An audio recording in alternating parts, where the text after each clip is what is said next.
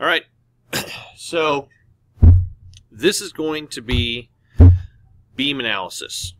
We require from buildings two kinds of goodness. First, the doing their practical duty well, then that they be graceful and pleasing in doing it. Just so deep. I feel so invigorated on this Monday morning talking about this. So, we have talked about this before. A beam is a structural member that carries a load that's applied transverse to its length, meaning that the length of it going side to side, it's going to be held up in the opposite direction. Right? It's used in floors and roofs. It may be called a floor joist, stringers, floor beams, or girders.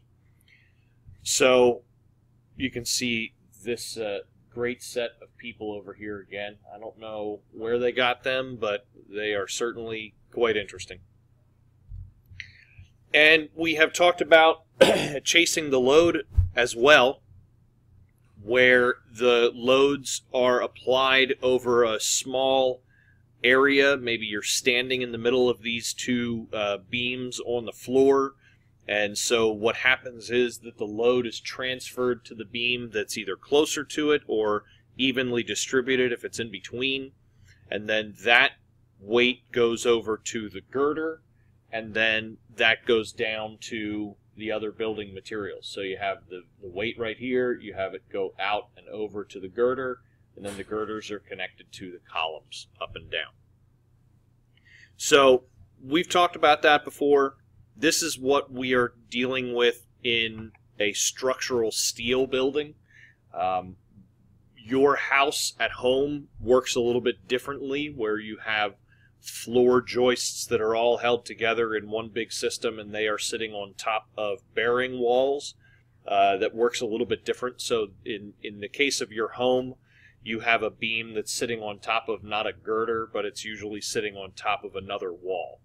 There are some instances where a joist is hung and it's hanging on something that acts sort of like a girder, and then that girder would be then held up usually by either a post at a corner or another wall. So works similarly, just a little bit different. Alright, so a static equilibrium is the state of an object in which the forces applied counteract each other so that the object remains stationary. Alright, basically nothing is moving. The weight of the building is holding up the weight of the beam. A beam must be in static equilibrium to successfully carry load. So whatever force that we apply onto it, there has to be enough force going the opposite direction to help hold it up. If not, we have a difference in forces. We don't have equilibrium. The beam is going to move in the direction of the greater force. So if there is more load on top of it, it's going to be squishing down into the ground if there is not enough reaction force to hold it up the other direction. So the beam will deflect when a load is applied, but it will quickly return to a static condition. That is, it will stop moving. So when we would bring a 2-ton pallet of rocks in here, you might actually see the floor dip down a little bit, but providing that the beam is enough to hold it, it would then stop moving. So when you move something really heavy over top of it, it will bend down a little bit, but equilibrium says that after a point, it's going to stop moving, and then it's going to find its equilibrium where it stops moving again. So when we're talking about it in terms of the beam, the load, which are the forces that are applied to the beam from the roof or the floor, must be resisted by the forces from the beam supports. The resisting forces are called reaction forces in green there. And note that the forces are often referred to as vectors because they have a magnitude and a direction. And I know from walking in and around Mr. Myers' Principles of Engineering class in the morning that those guys are talking about vectors right now. So if you had POE, this should be sort of a recapping for you a little bit of some of the stuff that you've seen before. If not, then buckle up, because you're in for a ride. So, reaction forces. Those are the forces that are holding up the beam. They are opposite to whatever force you are putting on top of the beam. A linear reaction is often called a shear reaction. So when we are, well, I'll skip that for right now. A rotational reaction is often called a moment reaction. The reaction forces must balance the applied forces. So in order to design a beam, we calculate the magnitude of the reaction forces. The reaction forces will also indicate the types and magnitudes of forces that will be transferred to the supporting members. So one of the ways that we are going to look at these things is how they are supported. Most of the time we are going to have a pinned or a fixed connection, because what that does is it tells us that that point can move a little bit if it's a pinned connection, and it gives us two reaction forces. So like a pinned connection over here has this reaction forces in both directions this way. A roller, because there should be no resistance going side to side, only has the reaction force of holding up in the air. When you fix the support and it's mounted to the wall, then is when you have that moment reaction, because the moment reaction is the turning or the twisting force of the thing wanting to sort of pull off of the wall. Right? Not only is it the shear forces of the force trying to pull it off the wall and the shear force trying to slide it basically off the wall. So there's my mouse. Mouse is over here.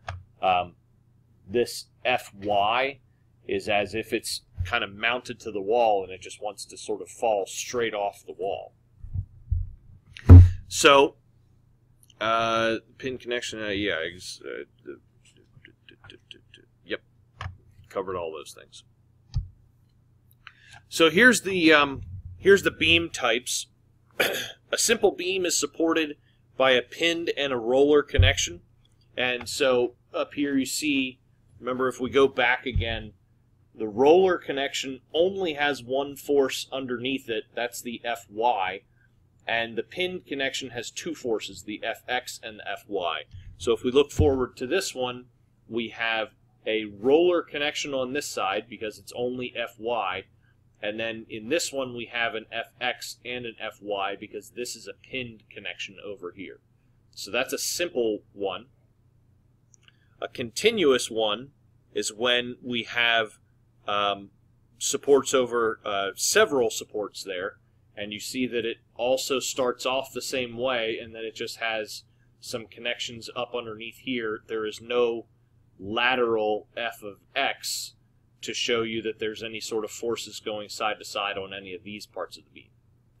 And then we get to the cantilever, and the cantilever is when you have the three reaction forces there. You have the twisting or turning of the moment force, and you also have Fx and Fy. And you notice that the arrows are different sizes on this too, meaning that there is there's a twisting force that's definitely going to happen. If you imagine that this is like a springboard, like a diving board, and somebody is heavy at the end of this thing, it's going to make this thing want to just twist right out of its socket. Okay? There is not really a lot of force trying to pull it straight off the wall, but there is a lot of force that's going to make it want to try and slide straight down. If you can imagine that you even put like a heavy weight right here on the thing, very close to where the reaction forces are, then you end up with this heavy force that wants to be basically sliding it straight off the wall, which is why this is a larger arrow down here for the Y direction. So again, if we look at a fixed point on both ends, we're going to have a moment on each side as well. And if we have a propped up on one end and supported at the other, means it's going to have a moment on one side and nothing on the other. And then if it's overhanging, then we're just going to have the F of X and the F of Y underneath there like that. So we have the fixed beams, propped beams, and overhangs. So what we're going to look at is mostly going to be pinned connections on one side and then roller connections on the other side, so that we are only looking at f of x and y on one side and then f of y on the other side. So this is going to be, the left-hand side is going to be the roller, or the pinned connection. That's what that little triangle shape is going to signify. And then the right-hand side is going to be the roller connection. So in the bottom half is what's going to be called the free body diagram, where we actually start looking at the forces that are going to be on here, which is why we use some arrows and we use the applied load arrow on top there. We're going to look at a couple of different ways to do that. So when there's no applied horizontal load, you can actually ignore the horizontal reaction in the pinned connection. So unless we are told that there is some sort of force that's going to be pushing on it side to side, we can actually just get rid of that. We can ignore it. So we're going to just be mostly looking at reaction forces of the F of Y type. Okay, so let me make sure again that I'm saying everything that I need to say here. Yep. So this is the concentrated load, the applied load up here. Concentrated means that it's going to happen at one single point. We would call it a point load, meaning that, again, it's like when you drive that big pallet full of bricks right over top of one point in a beam. So it's a 2,000-pound load, and it happens in a very, very small area. If you are talking about equally distributing all of those bricks across the floor by, like putting a decorative brick floor over top of whatever we're standing on right now, or sitting on, that would be a uniform load, and that would be more dispersed across it. And there's different arrows that will show you for that. Okay? Basically what you need to know on this one is, again, that everything must be equal. The sum of all the vertical forces acting on a body must equal 0. If not, it's going to be moving in one direction, and clearly we don't want that. The sum of all horizontal forces acting on a body must be equal to 0. And then the sum of all moments about any point acting on a body must equal 0. So basically what you are going to try and do when you are looking at any of these equations and looking at all of the forces that are going into it, you're going to try and make sure that everything equals up to 0. And so if we are putting 5,000 pounds of weight on top of something, we are going to be finding how much the reaction forces are in the different places that's going to equal up to that 5,000 pounds of weight pushing the opposite direction. Depending on whether or not we have a single applied load in the middle, like the concentrated load, or if we're going to have a uniform load that goes across it, it's going to look differently on either end of it, but we'll talk about that as we keep moving on here. So when we talk about a moment force, the moment is created when a force tends to rotate an object. The magnitude of the force is equal to the force times the perpendicular distance to the force, the moment arm. So here's what happens. We have the force acting on the arm way out at the end of it. And then, so what we have is the distance to the moment arm. And we multiply that times the force, and that equals the moment. So this relatively simple here. All we're trying to do is figure out, like, basically how far away it is, and then multiply that by the force, and then that's going to tell us how much of this moment we have. All right. Now, what I want you to do is actually, for one of the first times in this class, I want you to get something to write with, and we're going to take some notes here. Okay, so let's break down the parts of this again, just so that you can see what you have drawn versus what we were just talking about. First off is the overall beam length of 20 feet. We just have a long beam going across the middle there. We have at point A, we have a pinned connection. That's the triangle with the little lines down underneath it. And then over at point B, we have a roller connection. It's a circle with the lines down underneath it. We have two different reaction forces on top here. So up on top, at P, we have a 4,000-pound arrow pointing down. And that 4,000-pound arrow happens at 6 feet from point A, the resulting 14 feet from point B. Okay? So at P, we have 4,000 pounds coming straight down. W equals 650 pounds every foot across this 20-foot length of beam going across there. This is a beam diagram. This sort of shows you in real life what you are dealing with. Okay? Now, directly down below that and in line with it, sketch the free body diagram. And as you're sketching, I'll just walk you through the differences, which are pretty minimal. The only difference really is that we are now adding in f of x at A and f of y at A over here on the left. All the weights are the same, 4,000 pounds, 6 feet from the left at point A, 14 foot to the point B. And we have 650 pounds every foot for the W. That's the uniform load going across it. We have a point load at P. We have a uniform load, W. And then on the far right-hand side, we have F of Y, B. And remember that F of Y is the Y direction reaction force. And we have F of Y, A over at the other side, the reaction force on that point.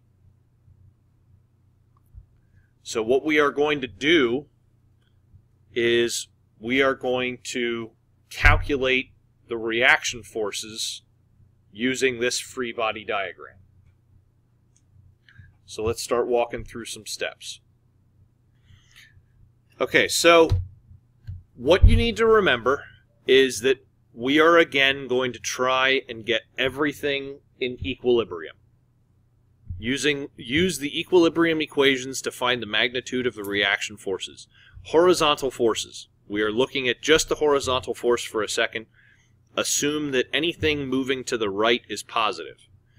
F of x of A, do you see any reason why we have any forces that are pointing opposite to that? No. So it's 0. Because there are no other reaction forces. We have nothing opposing Fxa. We have all going up and down. If there was some arrow over here that pointed opposite of Fxa, then we would have to have a reaction force to it. But we don't. We don't have any kind of opposition to the x direction. So we just cancel that one out. That one just becomes a 0. Okay? Vertical forces. Assume that anything up is positive. So we are again trying to get to a equilibrium. Therefore, if anything up is positive, anything down is in the negative. That'll just become apparent in a couple of minutes.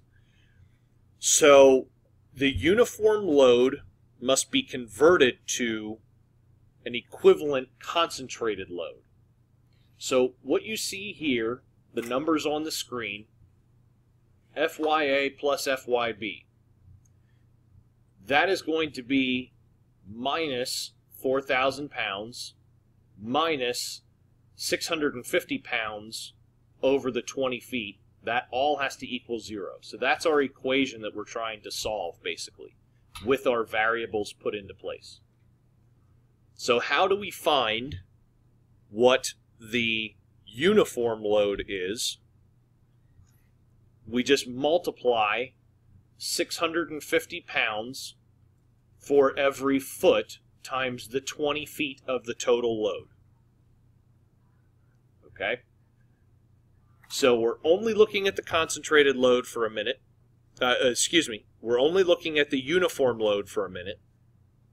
We're looking at that 650 pounds that happened every foot in the diagram you just drew. And the beam is 20 feet long, so that means that 650 pounds for 20 feet equals 13,000 pounds. Now, you notice that in the second line down, we moved the equal sign.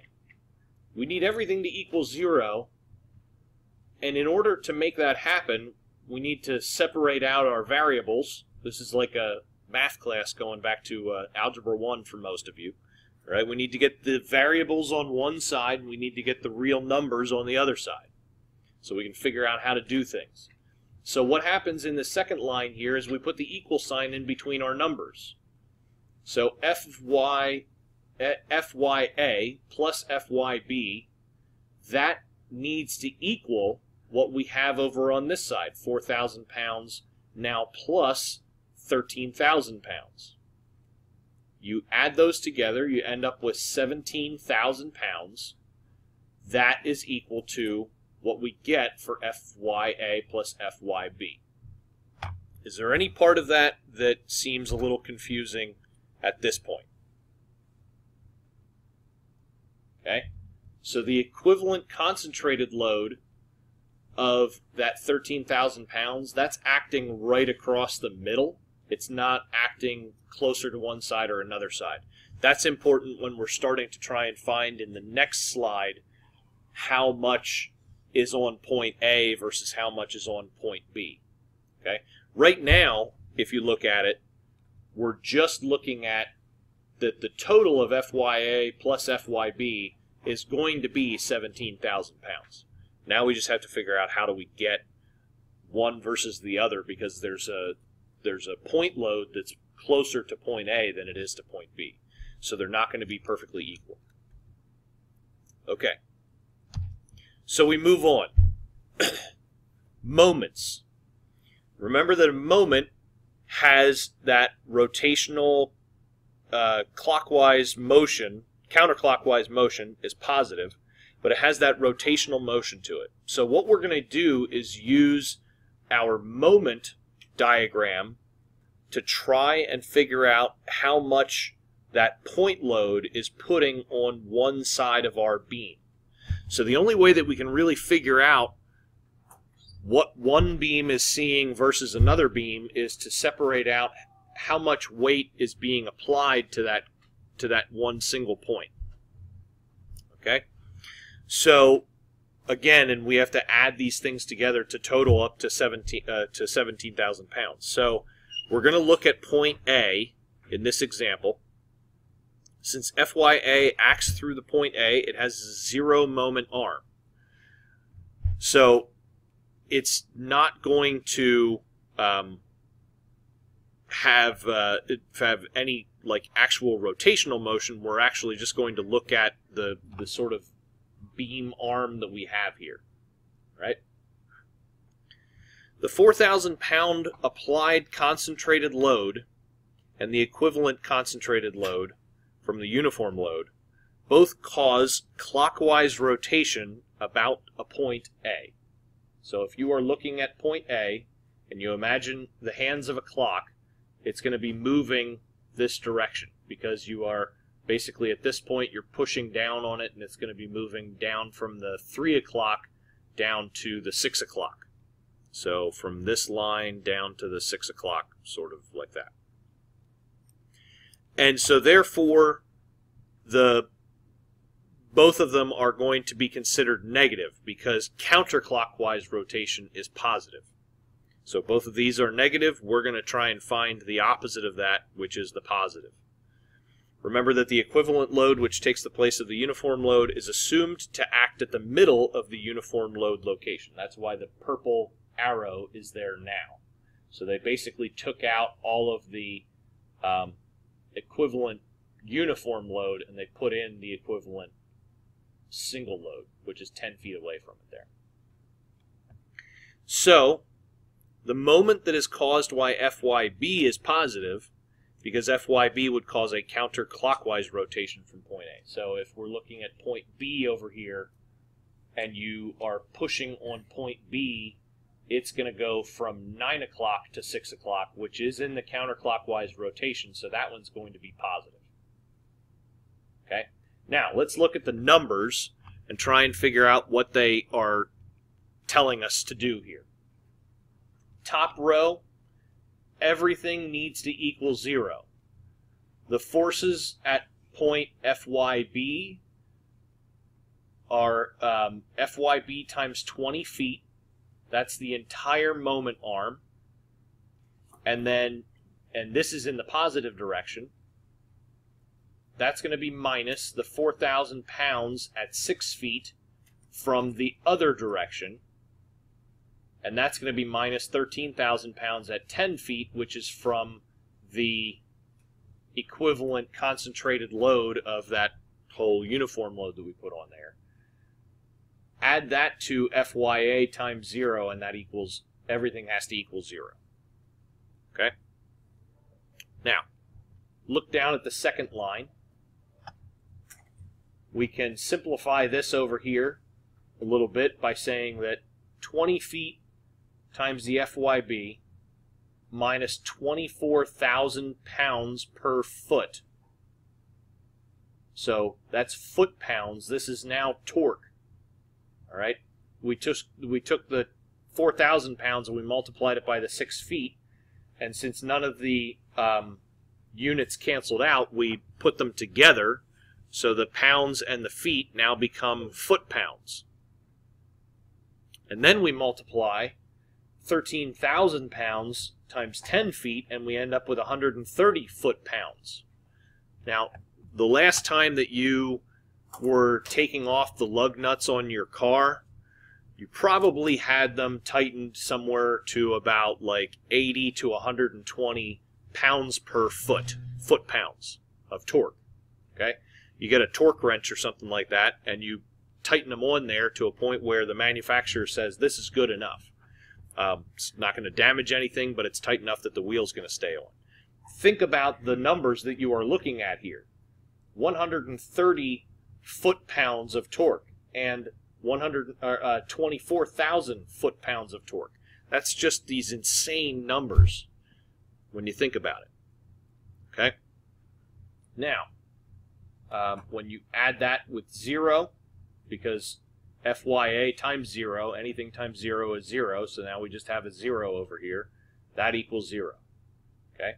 Now you go into algebra and you start moving the equal sign over to the middle a little bit so we can separate out our single variable, and we put these together on the other side here. Now we're looking at 154,000 foot-pounds. That's on one side. 20 feet times the FYB is on the other side. So you do a simple little rearranging to divide by 20 to get it off of this side, which means that you divide by 20 on this side. 154,000 divided by 20 equals 7,700 pounds. And because the feet and the feet cancel out, we only are left with pounds. Feet and feet cancel out. Pounds are left over. That means that the force at FYB equals 7,700 pounds. So we only just found FYB over here on the right-hand side. That equals 7,700 pounds. Okay? Everybody slightly with me at this point? Nod of a head? Okay. Now, the other side, because we know if we would go back 2 slides, we would find that FYA plus FYB must equal 17,000 pounds. And because we already know FYB now we're just going to do the simple subtraction to find that 17,000 minus 7,700 is equal to 9,300 pounds. So FYA on the other side is equal to 9,300 pounds.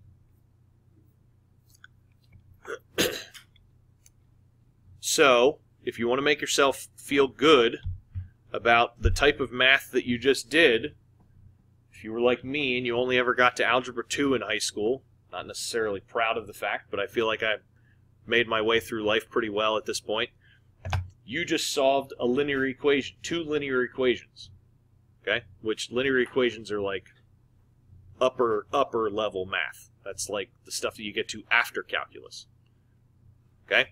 Because we just broke it down into simplistic ways to do it. All right? So look at the diagram again and understand what we just did. We have a uniform weight of 650 pounds on every foot of this, and we have a 4,000 pound point load over here. So when you add all those up, the equivalent weight that is being pushed down on each of these two sides is 9,000 pounds on one side and 7,000 pounds on the other side, roughly. Okay? And that would make sense because this point load is closer to one side than it is to the other side. It's not just 17,000 pounds and we just divide it in half and it goes equally to one side and the other side. There are some equations that are like that, and that makes it pretty simple. But we did one of the hardest ones here first, as an example. Okay? And then, so FYA, FYB, they require 2 equations in order to solve each of the variables. All right. So now, this is the second part of the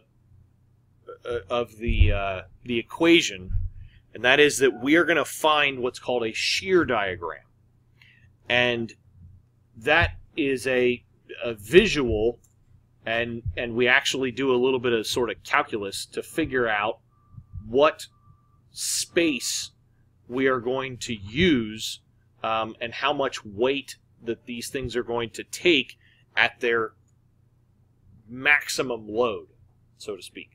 Okay, so I'm going to hit pause for a second on the video here, and I want you to draw what you see in this box.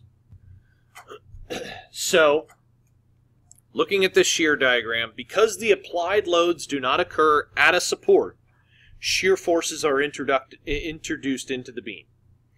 That is, the particles of the beam try and slide against each other because the applied forces are pushing down and the reaction forces are pushing up.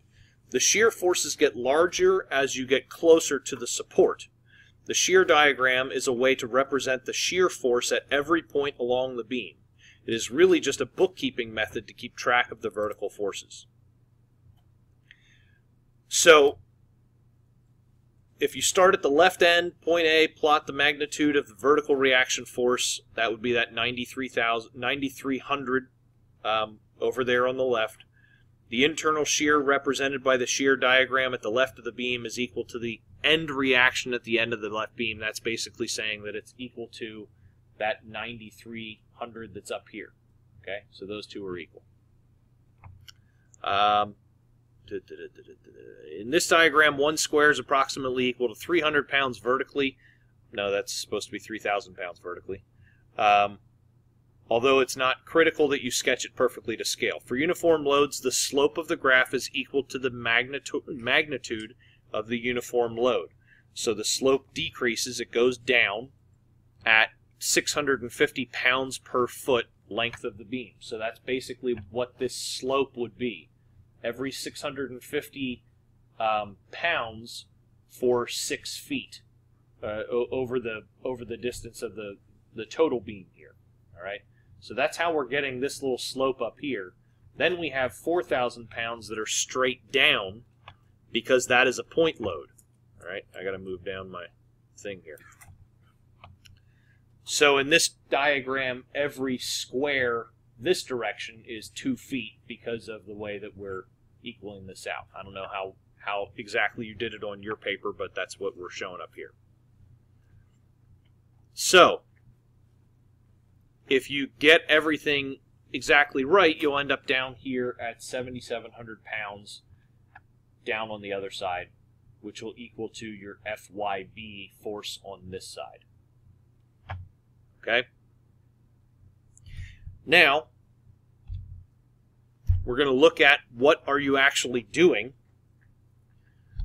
So for pinned and roller connections, we know that there's no moment reaction. Therefore, the moment at a pinned or roller connection is always 0.